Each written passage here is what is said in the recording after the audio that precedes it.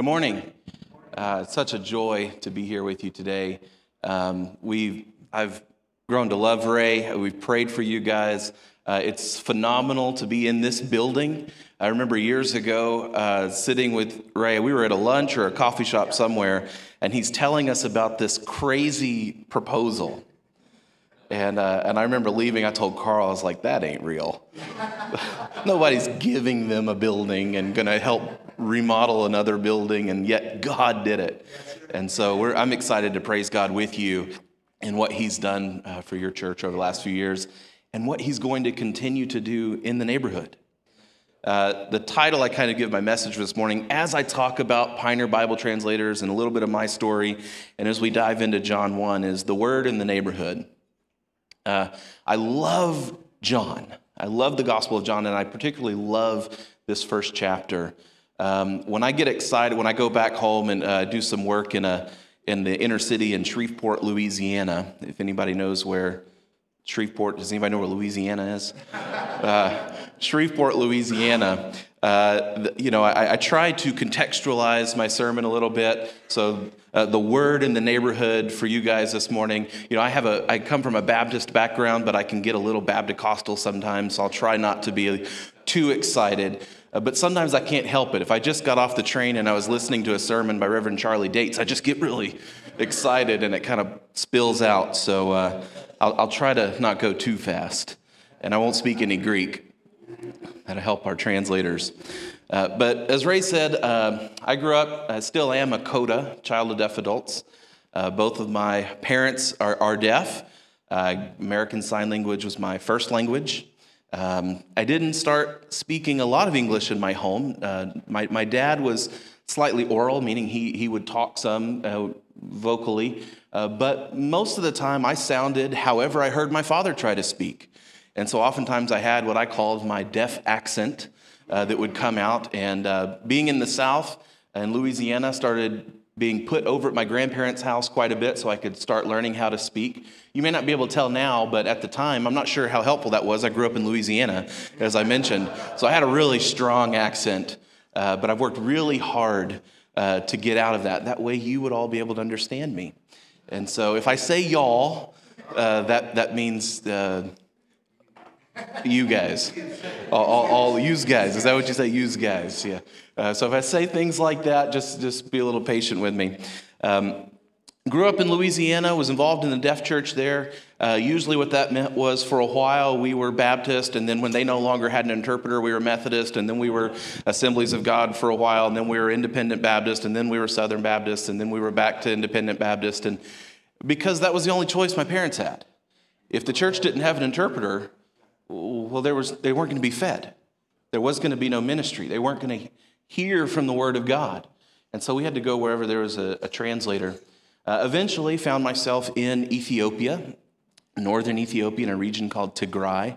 If you follow any of the world news, you'll know that they've been in a war for the last few years. But that's where we had based our ministry, started a deaf church there, worked with several deaf leaders, and actually spent a lot of our times in villages around the capital city.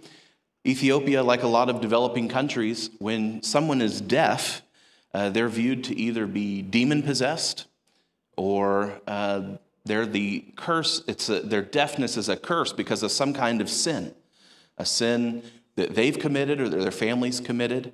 And that's not a new thing. Any of you guys that are familiar with the passage in your Bible, and Jesus is confronted with the blind man, someone in the crowd says, well, whose sin caused this, his or his parents? And Jesus says, no, that's not how this works. So we got that question a lot. And so a lot of times, if you had a deaf child and you were in a culture that is very socially dependent, meaning if you wanted to survive, your neighbors had to like you, because otherwise you couldn't trade in the marketplace. Otherwise you'd have no security for your home because people would just look the other way. Well, a socially dependent society, and suddenly you have the markings of someone being demon-possessed or the curse of sin. That's very problematic. So a lot of deaf children were hidden from society or even thrown out of the homes. And so we would go into villages and we would just say, I'm just here to find deaf people. And usually the social workers would say, oh, no, we're good people. There are no deaf people here. And I'll say, that's cool. We'll see. And over the course of 2 days, we would just go door to door, and I'm looking for deaf people. Finally, we were sitting down one morning outside our hotel. Hotel is a word that's used pretty broadly here. It's pretty much kind of cinder block room with a little mat on the floor. But we were sitting outside, and it's customary in Ethiopia to get your shoes shined. I don't know why, because it was all dirt roads. But we'd get our shoes shined and cleaned before we'd start our day. And Getachew, the social worker, he's telling me, there's no deaf people here, no deaf people here, no deaf people here.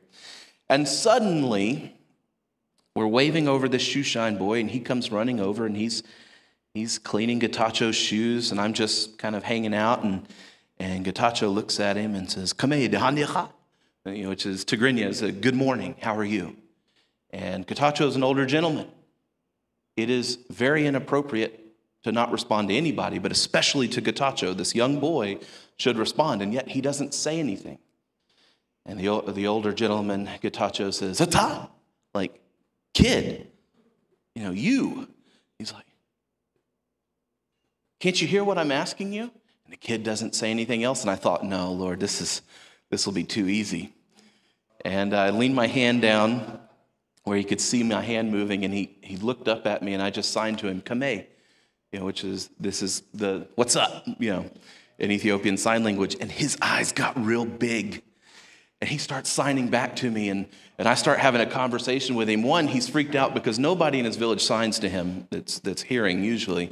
But two, it's this white guy that's never been in this village is suddenly signing to him in a language he understands, and Getachew is freaking out.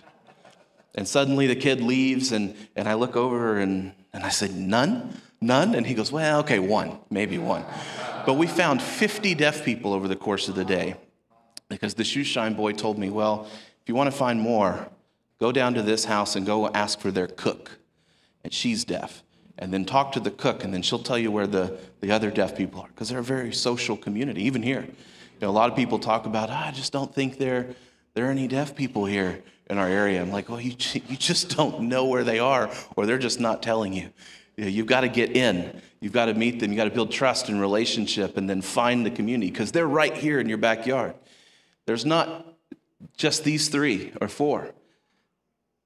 There are thousands of deaf people here in the Metroplex or in New York City metro area, and God wants to do something in their lives. And so that was in Ethiopia for a number of years. I'm trying not to make this too long of an introduction, but kind of want to set the stage for why I'm excited about what we do.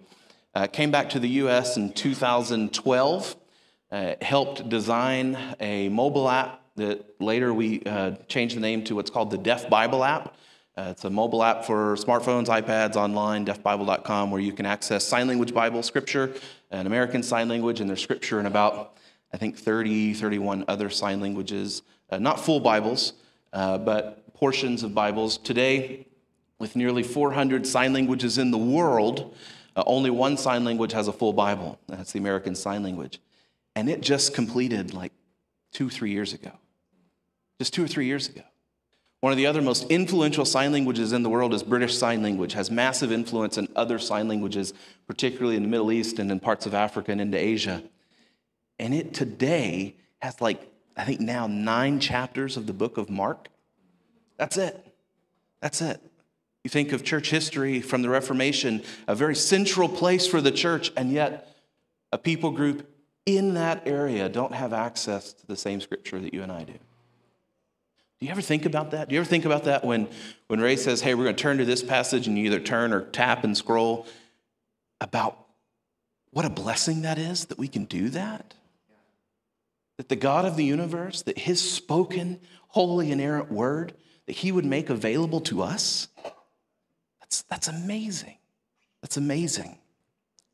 From there, we founded an organization called the Deaf Bible Society to just help promote the need for sign language scripture and get scripture access to deaf people around the world. And then in 2019, I transitioned out of my role there, and the Lord brought me to Pioneer Bible Translators, who are working in both spoken languages and sign languages, focused on not just Bible translation, but church planting, because we recognize that the power of the gospel includes this, but if I just leave this on the table, it doesn't preach itself. The power of the gospel, as Paul tells us in Romans, is that one must be sent and it must be preached. This word has to be preached. The gospel has to be lived out. Jesus talks about, you will be my witnesses. Not just the message you're saying, but the example of your life will speak to the gospel. It's the power of his word and the incarnational living in a community. And that's really what we're going to talk about today. I'll circle back to Pioneer Bible Translators here at the end. I got to hurry. Races, you guys get out at 2 o'clock, so I want to be fair to that time. I'm going to read from John 1 here in a minute, verses 1 through 18. There's going to be a bit of scripture reading, and I'm going to hop to a couple places. But I want us to see kind of three things here this morning. I want us to see that the word is authority. The word is authority, and it's authority for us in the neighborhood. The word available and the responsibility of believers to advance the word to all people. So let me pray, and then we'll jump right in. Father, we thank you. We thank you for your word. We thank you that you have not left us to be wandering in a wilderness as it relates to your plan for our lives. But you have spoken and you have given us the message and you have shown us what you are doing in the world.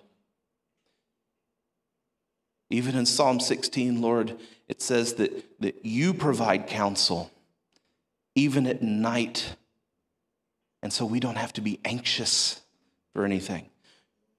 Regardless of what the talking heads say on the television or what the newspaper print is, Lord, you have shown us the end of the story. And not only does Christ win, he has already won. And so, Father, we thank you for the hope that we can have in that. So, Lord, we just ask that you would speak today, that you would come forth from your word, and, Lord, today that we would see Jesus. In Christ's name, amen. Let's read. If you have your Bible, open it or tap it.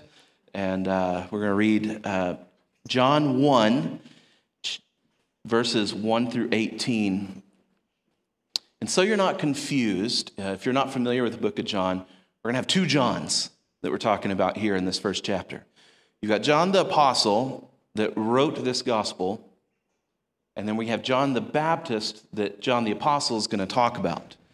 And so there's going to be two Johns that we're referring to. So I don't want you to be confused. I'll help us kind of clarify that as we go through it. John says here, starting in verse 1, "In the beginning was the Word, and the Word was with God, and the Word was God. The same was in the beginning with God. All things were made by him, and without him was not anything made that was made. In him was life, and the life was the light of men. And the light shineth in darkness, and the darkness comprehended it not. There was a man sent from God whose name was John." Now he's talking about John the Baptist. "The same came for a witness, to bear witness of the light, that all men through him might believe. He was not that light, but was sent to bear witness of that light. That was the true light, which lighteth every man that cometh into the world. He was in the world, and the world was made by him, and the world knew him not. He came unto his own, and his own received him not. But as many as received him, to them gave he power to become the sons of God, even to them that believe on his name, which were born not of blood, nor of the will of the flesh, nor of the will of man, but of God. And the Word was made flesh and dwelt among us, and we beheld his glory, the glory as of the only begotten of the Father, full of grace and truth. John the Baptist bare witness of him, and cried, saying, This was he of whom I spake. He that cometh after me is preferred before me, for he was before me. And of his fullness have all we received, and grace for grace. For the law was given by Moses, but grace and truth came by Jesus Christ. No man hath seen God at any time. The only begotten Son, which is in the bosom of the Father, he hath declared him." There's something significant going on here in this passage. John is introducing a people to a message, and he's beginning by setting the stage. The person that I'm going to be talking about in the rest of this gospel, this isn't just anybody. This isn't just one of the neighbors on the block. This person is radically important. And this person is radically important because this person has been before all time. And in this person, everything is made. I love how he starts this passage because it takes people back to the beginning, especially the Jews who had been familiar with their Bibles and familiar with Genesis 1 that starts with an "in the beginning." And what do we know about the beginning and how all things were created? We see in Genesis that God speaks and there is light. And he speaks and things happen. And he speaks and the waters separate into the advance. And he speaks.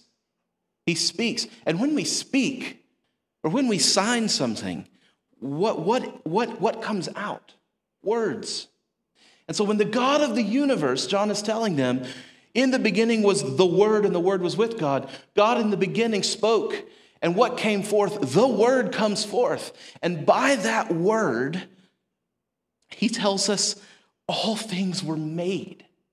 And not just were they made and it was done, but they were made and now all of those things are sustained.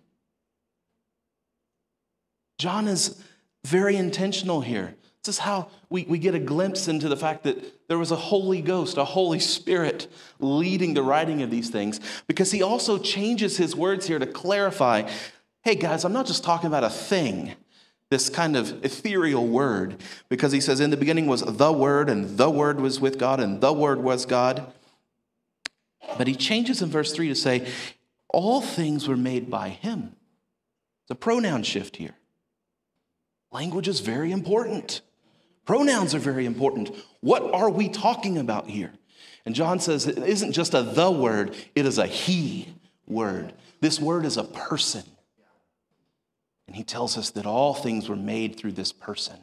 And this person sustains all things. And in this person is life. What a powerful message for us when we look at so much death around us in the world. Physical death, spiritual death. That John is reminding us, no. In this word is life. And the life was the light of men. And this light shines in the darkness. What's the answer to the darkness around us? Light. Who is that light? It is the Christ. He tells us it's not a what, but it's a who. And I can imagine for the readers of this, it probably gets pretty frustrating. They're going through this, and the Apostle John is introducing people to this amazing person. And yet he hasn't told us who the person is. And then he goes back to say, you remember John the Baptist and what he was preaching in the wilderness? And John says, there's one that comes after me. I'm not the big dog here. I'm just the guy making room for the alpha that's coming in. Have you ever played the game Clue? Anybody remember that game? You gotta like move pieces on a board and put stuff in an envelope. It's like a tactical game, board game, you know. Anybody played Clue? You remember the goal was like, who is it? You know, I find that even as we get into verse 19 to 28, you know, John the Baptist says, and this is the record of John, when the Jews sent priests and Levites from Jerusalem to ask him. Basically, he's explaining here, you can read this later, verses 19 to 28. There's an inquisition, and they've sent leaders from the church to say, who are you, man? You Elijah? You Isaiah? The prophets returned? And John's like, no, I'm here to make way. I'm here to proclaim there's one who comes after me. They said, well, are you the Messiah? And he adamantly confesses, no, I'm not the Messiah. There's someone else that's here that's the Messiah. And I feel like everyone's going, who is it, man? You know, it's like that game, the Clue. It's like it's Mr. Plum in the library with a wrench. You know, who is the person that we're looking for in this game? Give us more clues. And then in verse 29, the next day, it tells us, after this inquisition, it says that John sees Jesus coming to him. And he speaks and he says, behold the Lamb of God, which taketh away the sin of the world. This is he of whom I said, after me comes a man which is preferred before me, for he was before me. Finally, John the Baptist points out this mystery Word, this mystery light, this mystery king of all time. And it's not Mr. Plum in the library with a wrench. He points out, and what we inevitably discover later, that it's Jesus in Jerusalem with a heel on the serpent's head, that he conquers death once and for all. You have to understand how big a deal this is for us. If you claim to be a believer, I have to be careful, not a believer. A believer, if you claim to believe in Jesus Christ, and we claim that he is our Lord and Savior, and we followed after him in baptism, we're saying we're one of his. This is a big deal for us. Where do we go to find Jesus? We claim to be followers of Jesus. We claim to be people who've laid down our lives for Jesus. We've died to self. We claim that he's God of the universe in flesh, died on the cross, rose again. It's a big deal. Well, if we claim all these things, what does he tell us to do with our lives? How does he tell us to make decisions? And it's not just a kind of the old quippy, what would Jesus do? But it's what has Jesus said to do? Where do we find Jesus? In Hebrews chapter 1, the writer helps us understand this a little bit when he tells us that verses 1 to 3, God, who at sundry times and in diverse manners spoke in the past to the fathers by the prophets, but he has in these last days spoken to us by his Son, whom he has appointed the heir of all things, by whom also he made the world. So there's a theme here. They're reminding us of who this Jesus is, who being the brightness of his glory and the express image of his person, and upholding all things by the word of his power, when he had himself purged our sins, sat down at the right hand of the Majesty on high. So they tell us that in the past, God spoke to the people through the prophets, but in these last days, he has spoken to us directly through the Son, directly through the one through whom all things were created and all things were sustained, the one whose death made a way for forgiveness of sins, the one who provides that restoration of relationship between man and God. He's spoken to us through his Son. Where do we find Jesus? Well, we find Jesus in the Bible, in his word. We find Jesus here today. We have a personal relationship with him. We know the Holy Ghost indwells his people, but we see his word spoken right here in the Bible. Alistair Begg puts it this way, and I love how he frames this, because we have to remember it's not just the New Testament, it's all of the Bible is about Jesus. And he tells us that in the Old Testament, Jesus is predicted. In the Gospels, Jesus is revealed. In the Acts, Jesus is preached. In the epistles, Jesus is explained. And in Revelation, Jesus is expected. The whole Bible is about Jesus. Go to Acts 2. Look at Peter's sermon that he preaches. Peter is preaching Jesus, an expository, exegetical sermon, meaning he's pulling it from the text. He's not just saying, I want to talk about this and let me Bible search some verses that'll promote my cause. He's preaching Jesus from Joel and the Psalms. And if that's not enough for you, you can look at Jesus' own words. Later, go back and read Luke 24. Jesus has been killed on the cross, and he's been laid in a tomb, and his followers are broken and in despair. And you find the story of the disciples on the road to Emmaus, and they're just in grief and mourning. And Jesus has risen, and they don't yet know. And it says that Jesus appears to them, and they don't really recognize who he is. Jesus doesn't let them see. I'm not real sure how all that went down and what he was doing. And it was like COVID and had a mask on. I don't know what he did. But it says that they didn't recognize who he was. And sometimes, you know how it's that out of place, out of context thing? Jesus to them is dead and in the tomb. And so the last thing they're expecting, though he said, and he later tells them, why are you so surprised? Didn't I tell you this was going to happen? They're not. The last person they're expecting to run into on this dirt road is Jesus, the Christ. And Jesus comes up to him, and he, I'm paraphrasing here, and he's like, what's wrong with you guys? And they're like, haven't you heard, man?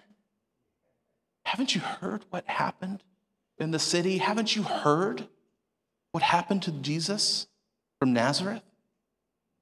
A friend of mine likes to say, it's almost like they're like, what have you been doing, man? You've been living under a rock? And he's like, well, yeah, the last 3 days. What have you been doing, man? Where have you been?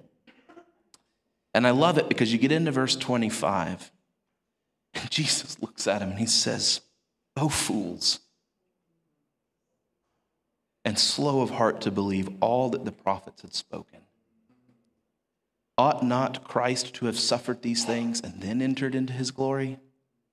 And beginning with Moses and all the prophets and the writings, he expounded unto them in all the scriptures the things concerning himself. What is that?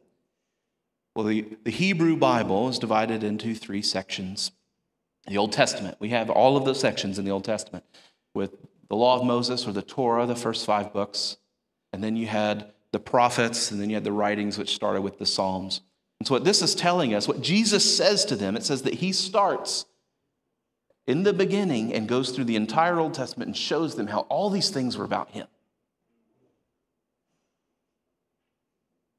I'm telling you, Alistair Begg is telling you, Peter is showing you, Jesus tells us that the entire Bible is about him. It's all about Jesus. The Old Testament, my friends, is the gospel because it points us to this Jesus. Don't believe the lie, the historic lie that somehow there's a difference, that the God of the Old Testament is this God of judgment, and the God of the New Testament through Jesus is just the God of love and grace. Because it's the same God through the entire Bible. There is no difference. The difference is God showing us the consequences of sin because in light of that judgment, and points us to the consummation of his ultimate judgment on Jesus Christ on the cross and the defeating of sin, and shows us the way back. The whole Bible, from the garden in Genesis to the new city in Revelation, is all about Jesus and the plan that God has to restore all things. It's all about Jesus. And so for today, we say, who has all authority? Jesus has all authority in heaven and on earth. We'll see that later in Matthew 28, when he says, all power, all authority has been given to me. All things were made by him. All things are sustained through him. And today, where do we find Jesus? We find him in his word. We find him in the scripture. And so we have to do as Martin Luther says when we open our Bibles. Martin Luther said, when we come to our Bible, let us come to the Bible as the shepherds went to the manger, expecting to see Jesus. Not just like a gamble where we're like, Lord, maybe you'll say something. No, when you open your Bible to say, Lord, you're going to show me Jesus today. Give me hope because I'm grieving. Give me joy because I'm in despair. Give me clarity because this place is confusing. Show me Jesus because he's here. That's huge for us as believers. The word is authority. It's right here. We have it in front of us. We see something powerful in John 1. Where this ultimate authority, this sort of incarnation, right? The God of the universe, this word that created and sustained all things, comes and dwells among people. This incarnation that says he put on flesh and blood. Verse 10 says, he was in the world was made by him, but the world didn't know him. That's got to feel a little. Ray, have you ever come to church one Sunday? I know you're not looking for this because I know you. But, I have this where I show up, or maybe I'm a thing, and somebody's like, who are you? Who are you? I'm nobody, just the pastor here. It's like, we're fleshly, we have this. But can you imagine being with God, as John tells us in the first few verses, and created all of this and keep it all sustained, and everybody walks by you and doesn't have a clue who you are? Just some little carpenter dude from Nazareth. And you think, if only they knew. If only they knew. And in 14 it says, and the word was made flesh and dwelt among us. That's powerful. In his devotional kind of paraphrase of this, Eugene Peterson says it like this: the word became flesh and blood and moved into the neighborhood. He moved into the neighborhood. You see, God made a way. God made a way. After the garden, Adam and Eve were put out. He slowly begins to make a way for people to have connection to him through the call of Abraham, and then through Moses and the people coming out and the establishment of the temple and establishment of the sacrifices. He made a way. But over the course of time, human flesh took control. And we see by the time Jesus arrives on the scene, there's a lot of things that have been added to God's law. Where no longer was this a way for people to connect to him, but it had become a gate that kept people away from him. They were gatekeeping rather than bridging. I talk about this in deaf ministry a lot, especially as a child of deaf adults. There's this meme that goes around, and a lot of people want to ask, a hearing person that's learned some sign language, talk to me about deaf people, but they never want to ask a deaf person. There's this meme where there's a person with like 40 microphones, and it says like, lady who learned ASL in 8th grade, and they're all asking her about deaf people, and there's this deaf person sitting here, and there's no microphone, It's like, who do you want to ask about the experience? And I talk about as a coda, we can be a bridge between these two worlds, but it is really easy for bridges to become gates. And what we see here was this connection, and it wasn't the completion of what God intended to do, but he had made a way. And even from the beginning, it was for the nations.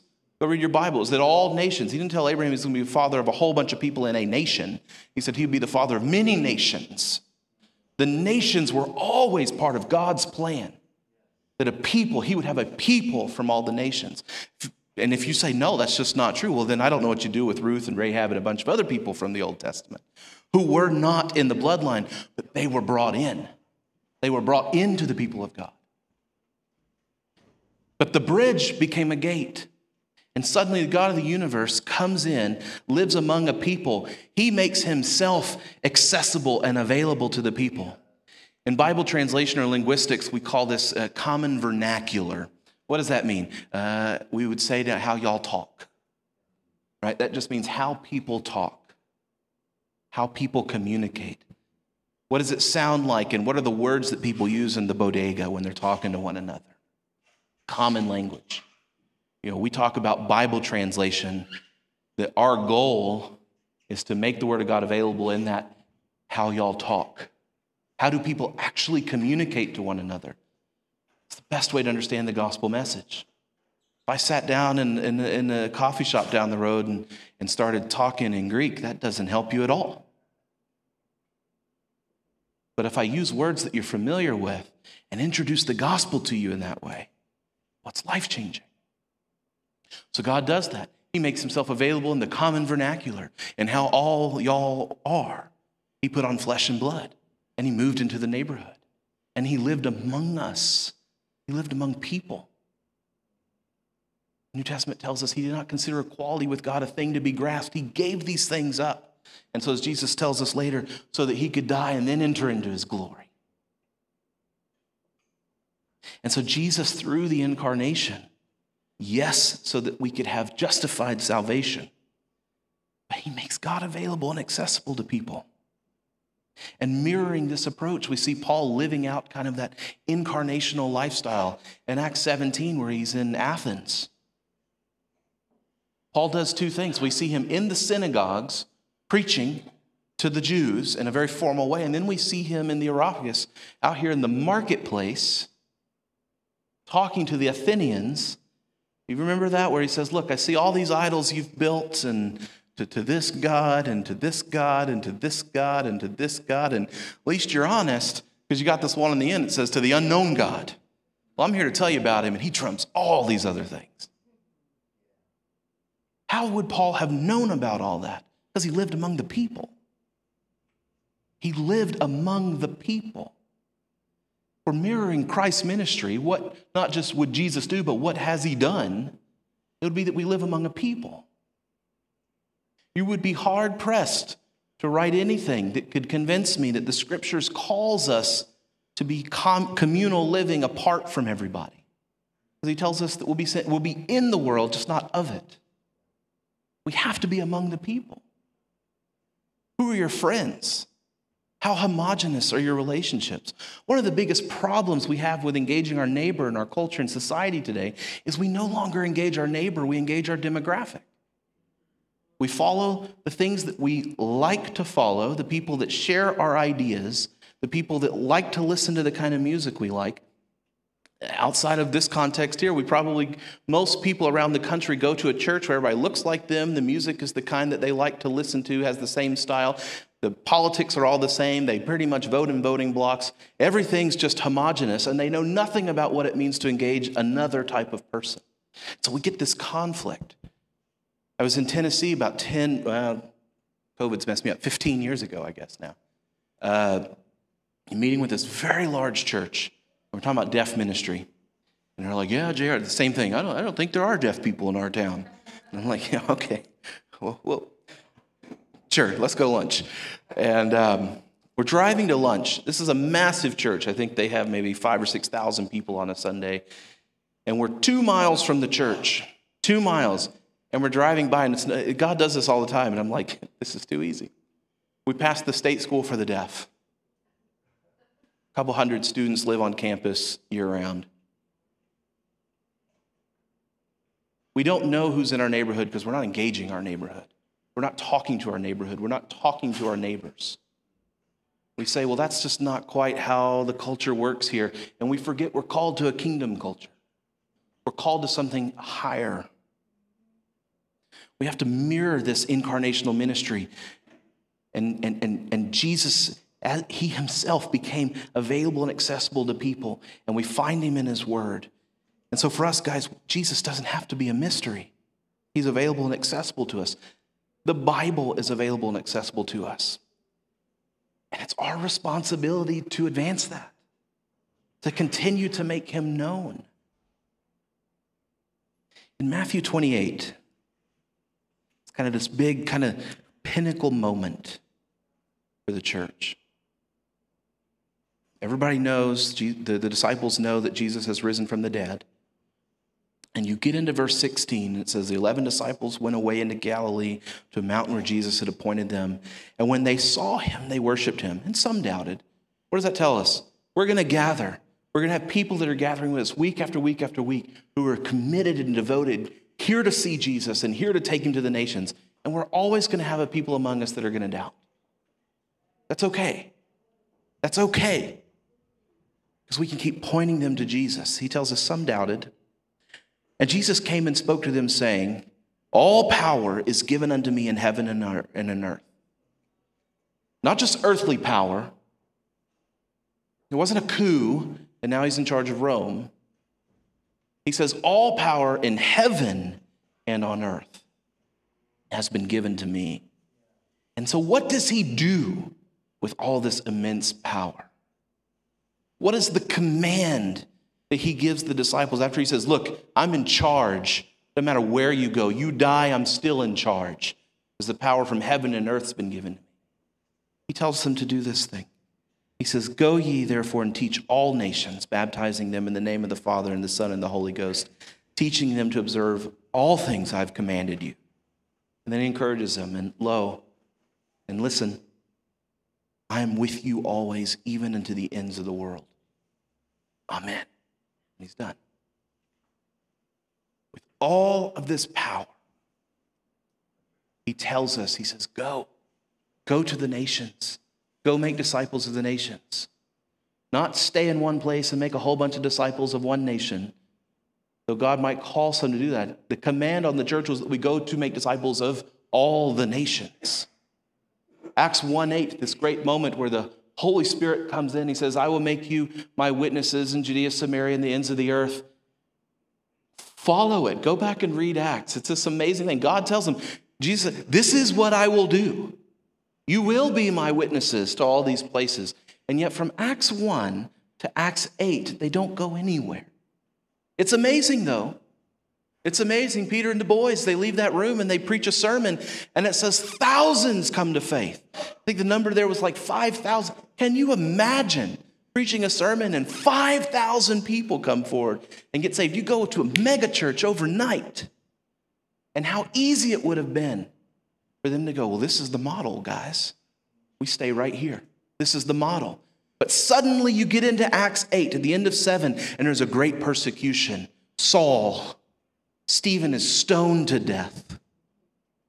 And what does it say? And it says the disciples were then scattered because of this persecution. Acts 8:1, the 1881 paradox here. And they were scattered to Judea and Samaria and the ends of the earth. God says, I will fulfill what I'm telling you I'm going to do. And so he scatters them and he says, watch, this will happen. He calls us and commands us to go to the nations. Friends, the nations are right here in our own backyard as well. They're all around us. Do an assessment sometime and see how many languages are spoken in your church. Listen to me. The effectiveness of your church, the success of your church, city life, will not be measured in seating capacity, but will be measured by your sending. Are you preaching the gospel to the nations? Are you taking the gospel into the other boroughs? Are you partnering with kingdom-minded churches to say, what is needed in Queens, and what is needed in Long Island, what is needed in Staten Island, what is needed even in New Jersey?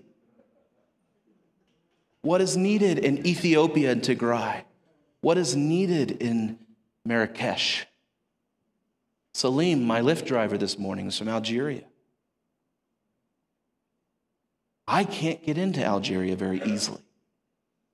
I can get into a Lyft, no problem. What are we doing to actively take the gospel to the nations? A couple more points and I'll get out of your way.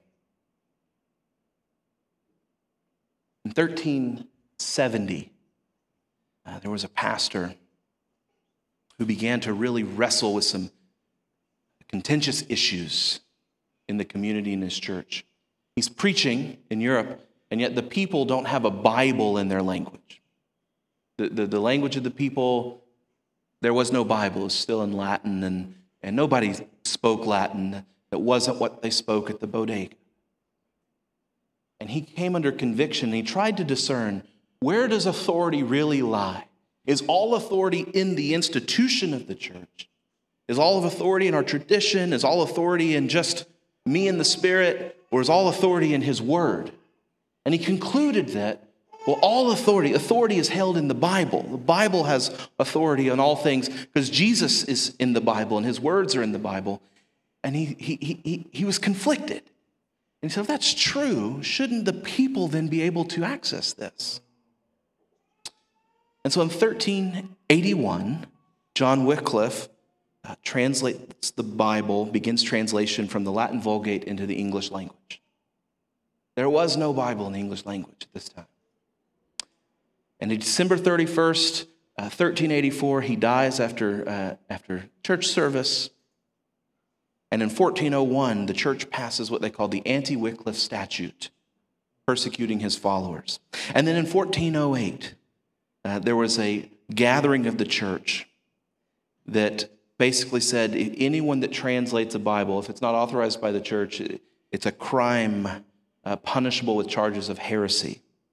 And then in 1415, a council met again and named Wycliffe as a heretic. And they burned all the writings that he had. And then in 1428, listen, we're now nearly a half century after the guy's been dead, and they're still fighting this issue. The Pope confirms the charges of heresy against Wycliffe. And so what do? To make a statement, it says they exhumed his body. It means they dug up his body from the grave. And whatever was left of it, they burned to ashes and then dumped the ashes in a river. In 1440, Gutenberg invents his printing press. This will be instrumental. And then in 1520s, there's a pastor. And he starts wrestling with this contemporary issue. And he says, where does authority lie? Is authority in the church and tradition, or is authority in the Bible? And he concludes that no, it's in the Bible.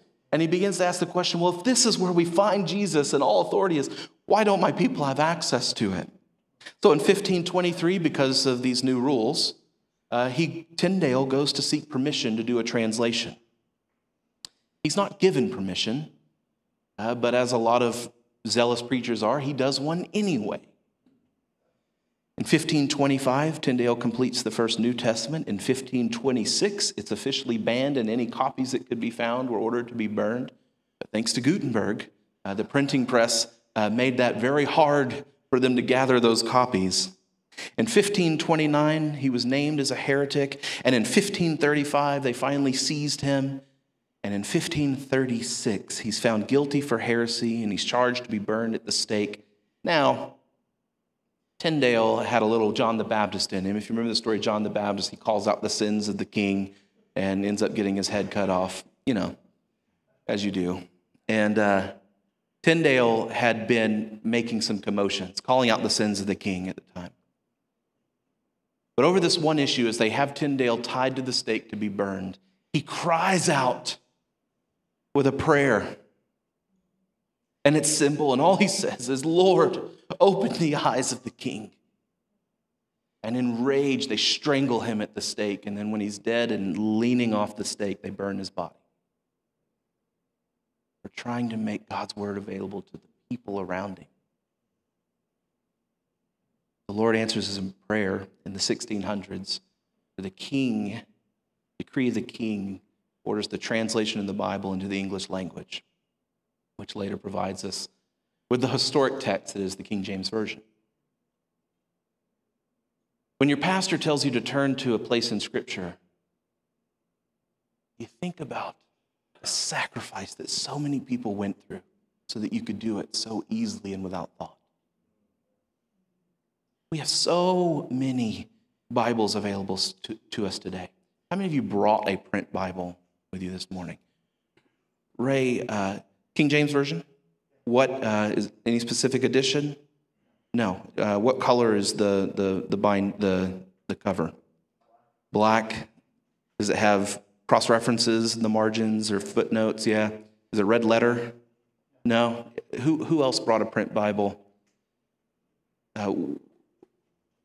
King James Version? What does it look like?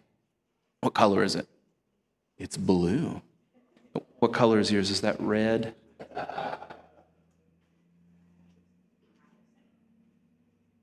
Red, gold cross on the front. That one's like a light blue. Anybody use it on their phone? Anybody's have cross references? You know how many we can get today? You can get one that's wide margin so you can take notes. You can get study Bibles. You can get commentated Bibles. You can get, large font. If you can't read very well, you can't see it very well, you can get red letter. You can get with multiple tabs, bookmarks in there. You can get so many types of Bibles available to you. And if you say, well, I just don't really like to read it, I'm more of an auditory person, you can get an audio Bible, or you can listen to someone read it to you. And you say, I don't like that guy's voice. You can get a woman's voice. You can get a South African speaking English and have a South African do it. You can get an Irishman to do it. You can get the sweet little old lady from Nigeria reading you an English Bible. And you say, well, I don't know. It's just kind of boring. It's just this one guy reading it. Well, you can get a dramatized audio version where there's music and sound effects and the voices. When Jesus is talking, it's one voice. And when it's just, the writer John, it's another voice. And it gets into the parables and they're at the manger scene. And then you can hear the sheep in the background. You can get any version you want without thinking about it. Hundreds and hundreds and hundreds of versions of the Bible in the English language.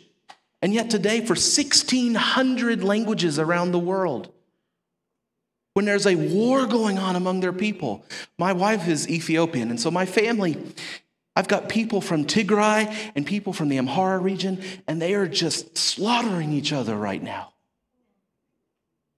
Father-in-law's side of the family is calling the mother-in-law's side of the family cockroaches, and there's a genocide against the Tigrayan people. And if you're not from Tigray and you're Ethiopian, you're saying that's not real true. I get it. It's political, right? But they're slaughtering each other. Child soldiers all across Central Africa, trafficking across Asia, disease, war, poverty. And when anyone from those 1,600 language groups is looking for just a little bit of hope, just for something, there's got to be something more than this. Their Bible looks just like this one. And no matter where they turn, they get absolutely nothing.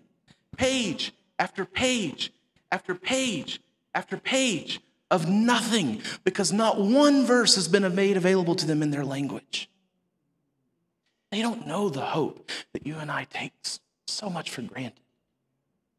I was talking with a deaf lady in Nairobi, Kenya, who comes from a village on the road, the trade route between Kenya and Uganda. And among these people groups out there, there's an old myth. There's a lot of animistic beliefs out there. And there was one that was believed that if you had HIV/AIDS, the way you got rid of that was you had sex with a deaf child, because the spirit they were possessed by would take that away from you, because their deafness was a possession. It was a result of some evil spirit. And so most of the deaf in this community ended up with HIV/AIDS or ended up in prostitution. And I remember talking to this lady, and who is now a believer, but her saying, I grew up thinking my whole purpose in this life was to rid other people of their AIDS and HIV. Though we know that didn't happen. And then these preachers will say, you are beautifully, you're wonderfully made. And I'm thinking, really? Because I don't see that. I'm told I'm demon possessed. I'm forced to do things I would not want to ever do. And it wasn't until she was able to see, even if just a few, the Bible in Kenyan Sign Language, her language, and she saw when Jesus wept at the death of Lazarus, that the brokenness of the world isn't what God intends, but Jesus is the solution to the brokenness that came upon the world through sin. And that he does have a plan for my life. How do we do that, church? How do we bring this message to the neighborhood? What is good in the neighborhood?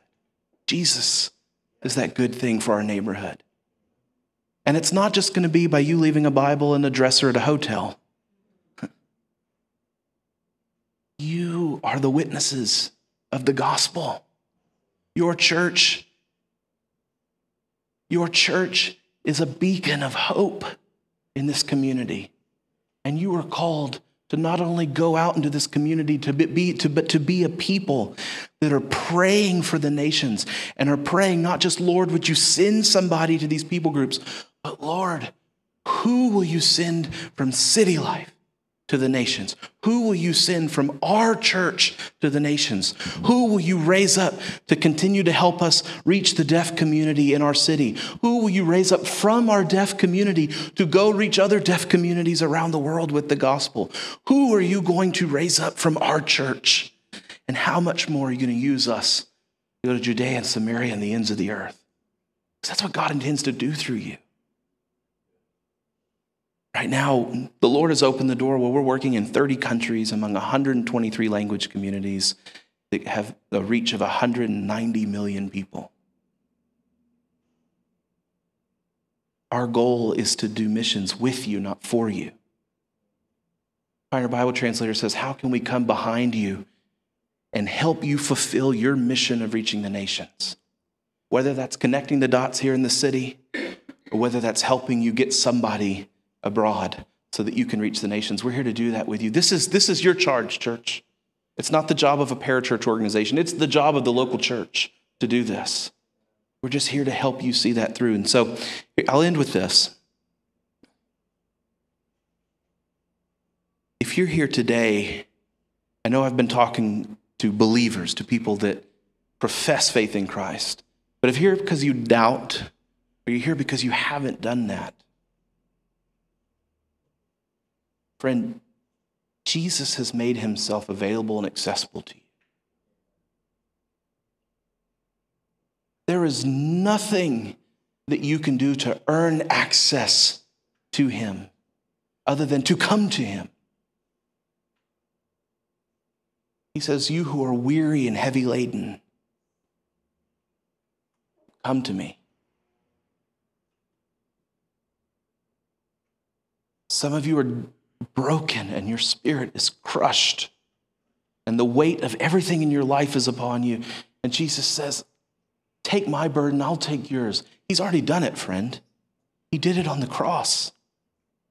Doesn't mean we won't have challenge in this life, but he gives us a hope that it doesn't matter what those challenges are. Friends, seek Jesus. He's available in his word, and he's available to be made known to you through the witnesses in this room. All you have to do is come. Those of you that do believe, I want to challenge you to do 3 things. To pray. Don't have one prayer session and be done. Develop a culture of prayer among your Sunday school groups, small groups, whatever it is you guys do here as a church community, that you will develop a routine, a practice of we pray for the nations, that God would be made known among them. Second, be praying about who would go out from among you, whether that's to neighboring cities or to the nations, that you would consider giving your life in that way. And then third, that you would become an Acts 4 and a 1 John 3 church where you are looking at the needs of the brothers and sisters around the world and you're giving from what you have, that you're a generous church. God has called us to be a generous church. I'm not just saying that because we need funding, because we do. But it's not for me, it's not for us, it's because we are trying to get God's word into places that have never heard of him. People that still ask the question, what is a Jesus? They don't know that he's a person. In church together, we can tell them it's not a what, it's a who. Let us tell you who he is. So, let's pray. Father, thank you. Thank you for your word. Thank you for your mission. Thank you for your encouragement and the hope that you give us that you will be with us to the ends of the earth. That we don't have to worry and be anxious for anything. Because, Father, you are not only the one that created all things, through Jesus, all these things are sustained. And we know you are actively making all things new. And so, Father, give us that hope. Give us that encouragement. Lord, I pray that you bless this church. I pray that your face shine upon it, Lord, that you would go before them and be beside them and behind them, Lord, that you would bless their children's ministry, their children and their children's children, Lord. That when people think of Brooklyn and they think of hope, they say, Jesus is found at City Life. Do this for us, we pray. In Jesus' name, amen. Amen. Well, thank you, JR, for that message. And I want to ask you just to be patient for a little bit. I encouraged JR to take as much time as he need. He didn't take the liberty with that. I said, our folks want to hear the word. And we're usually so careful with the time. And we have children's workers that are working overtime right now. And that's because I encouraged him just to follow the leading of the Holy Spirit. And what a great thing God's done in my heart, and I trust in your heart. So would you just be patient for a few minutes? We'll take a little bit more time, but we're very conscious of the time. The word. What's the local church? It's the pillar and ground of the truth. And so once a church gives up or walks away from the truth of the entire word, then the church is laying down the cause that Christ has given to us. And so may that never happen at City Life Church. May we always preach the whole counsel of the Word of God. May we always have a heart to say we're going to get the Bible into the hearts, into the hands and the hearts of people around us, and people in prisons, and people in other parts of the world. I couldn't help but think as JR was speaking that even right now, a young man from this church has been trained, and he's in a foreign country, and I can't even give you a lot of the details about it because his safety is in a very dangerous part with his family and children, his wife and his children, with one purpose: to preach the Word of God, to translate the Bible into a language and a people of thousands that don't have a copy of the Word of God. It's what the church is supposed to do. And so I can't help but think that in the new year, and by the way, one year at Christmas, this church gave generously to help get them into language school, thousands of dollars. That's been your heart. That's been our heart. And I want you to think about that as we take a moment to just contemplate what God's doing in our heart. Boy, I want to be a part of a ministry that's translating the Word of God and getting it and has the heart to say, we don't want to just print Bibles and send them. We want to print Bibles and take them. We want to print Bibles and take them and say, God loves you, and sharing the gospel. Boy, God's stirring our hearts this morning, I know that. And if you're here, just like JR said, and you don't know Christ as your personal Savior, or you're watching online and you don't know Christ as your personal Savior, we want to help you with that. You can find our email address or give us a call, or if you're here in this auditorium today, boy, God loves you. That's the message. Jesus was sent. It's the message of the Old Testament, the New Testament, and he came to set us free because we are slaves to sin. And he came not with a message of, hey, do good to people. He came with a message that's much more important than that. It's a message of transformation. It's the gospel that says you're enslaved to sin, and it takes humility to admit that. And he says, I came to set you free. And he did that by dying on the cross, by living a perfect life, and coming out of that tomb that JR said he lived under the rock for 3 days. Well, he came out of that tomb. That rock was rolled away, not so that he could get out, but to show the world that he was gone and that he lives today. And that's the message that we want to get around, across the street and across the seas and around the globe. And God's called us to do that. Would you stand with me? Maybe God's touching your heart. I just think there are times, and times in my life, when God was working in my heart, I just separated myself from my seat and from the audience, and I came to a place like this and just knelt, not as a show, but just as a recognition, God, you're working in my heart, and I don't want you to stop working in my heart, and I want to acknowledge that, and I want to listen to you, and I want you to continue doing that. And I'm going to invite you to do that. As Robert leads us in this song, how's God working in your heart? And would you just, sure, you can sit right there or stand there and pray. But maybe this is the time when you come down and just kneel down here. Maybe a husband and wife. God, what should we do? What more can we do? How are you leading us to take the gospel? What's our part? Maybe it's a single adult, but maybe just kneel here at this altar and fill this altar and say, God, I hear you. You're speaking. The message was through JR, but he's not compelling us to do something. He gave us a wonderful message, but it's God working in our hearts. That is what we want to respond to.